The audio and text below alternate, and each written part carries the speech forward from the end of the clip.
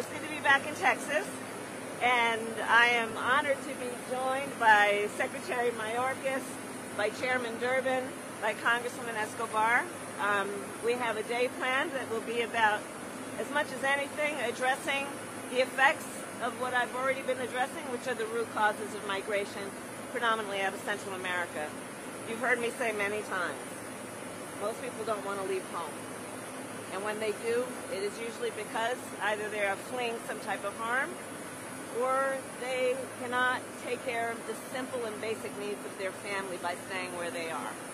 And so we are here today to address and to talk about what has brought people to the U.S. border, and again to continue to address the root causes which cause people to leave and often flee their home country.